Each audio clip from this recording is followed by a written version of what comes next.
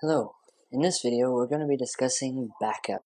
Now many of you will have heard the term backup before, and some of you will have no idea what it means and maybe less of an idea of how to actually do it. The term backup means essentially to duplicate the data that is on your computer somewhere else. We do this so that if something ever were to happen to your computer, or you lose the information inside of it, or it's stolen, or something like that, then all of the important information that your computer is storing is duplicated somewhere else that you still have. So you still have access to your pictures and your music and your documents on some other drive that you have backed up. Now, backing up is traditionally very cumbersome or difficult or confusing, but with Leopard, Apple has introduced this great new software called Time Machine that will basically do everything for you, except buy a backup drive and plug it in. So, first step for you is to figure out if you need to back up. Here's the litmus test. If I were to come to your house and be playing with your computer and accidentally drop it out a window, or in a lake, or spill my Coca-Cola in it, and all of your information was destroyed, would you be sad? If the answer to that question is yes, because you lost important stuff on your computer that you could never get back again, then you pass the litmus test and you need to be backing up. First, go to your Apple Store or website or Best Buy or whatever and find an external hard drive appropriate for your computer to back it up. When buying an external hard drive, there are a few things to consider. Firstly, the drive that you purchase must be larger than your computer's internal storage drive, meaning it must be able to store more information than your computer, preferably 1.5 times the space. I'll show you in a minute how to find out your computer's internal storage capacity. Next thing to consider is which brand you might get. Different people have different opinions, but these are generally the top 3 brands. They're all going to have 3 to 5 year warranties and be reasonably priced. Last thing to consider is whether or not you're getting a laptop drive or a desktop drive. I put them in quotes because either type of drive will work with a laptop or a desktop. The difference is merely that what we refer to as a desktop drive requires an external power source. It needs to be plugged into the wall, whereas a laptop drive gets its power source from the computer.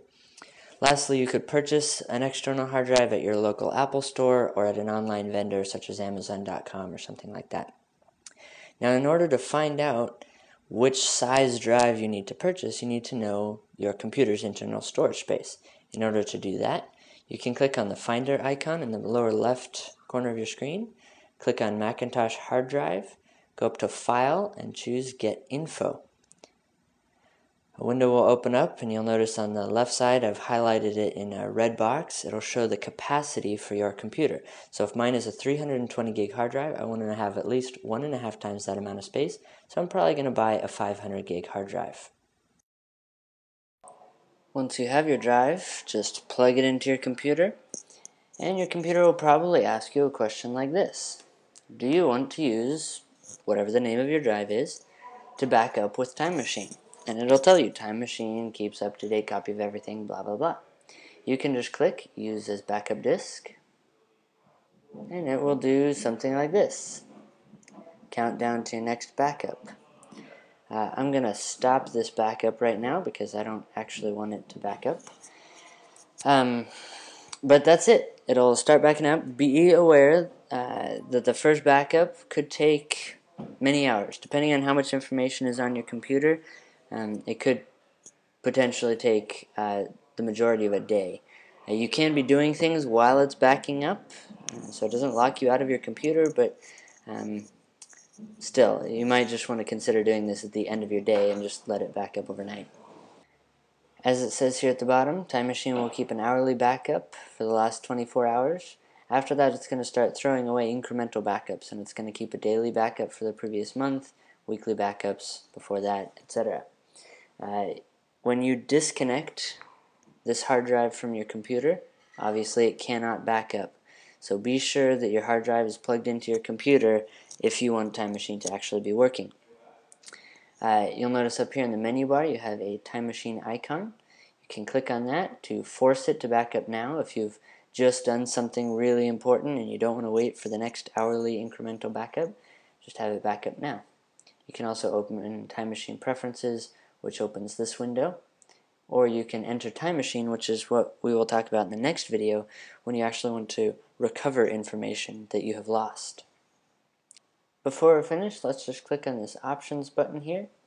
This will give you a list of things that you can exclude from backup. So if there's any particular file or external hard drive or something that you don't want to be backed up, you can click the plus button and add it to this list. Again, this is a list of things that will not be backed up.